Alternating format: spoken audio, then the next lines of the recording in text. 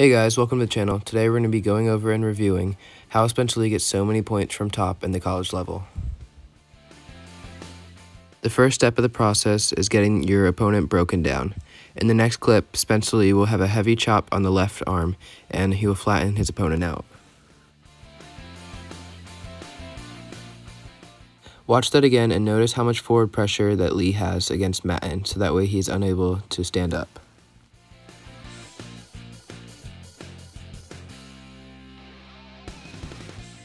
Believe it or not, this is not always going to work. So here's another option if the guy's studying out on a chop.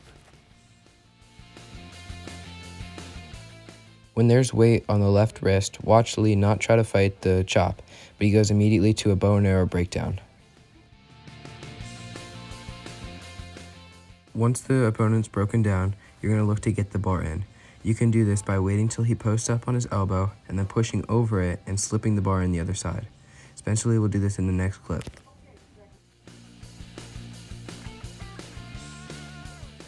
Watch that again and notice how as soon as Cullen bases up to his elbows, Lee's already pushing over the arm to get the bar.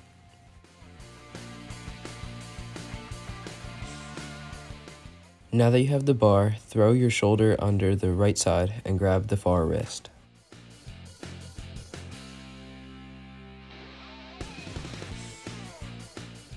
Watch this again and notice how Lee pins the opponent's wrist to his side with the bar as he throws his shoulder under and grabs the wrist.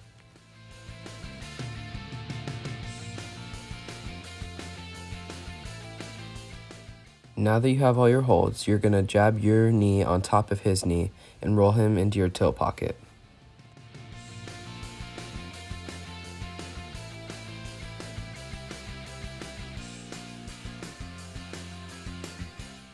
Now that you know the steps to the move, here's it in full speed.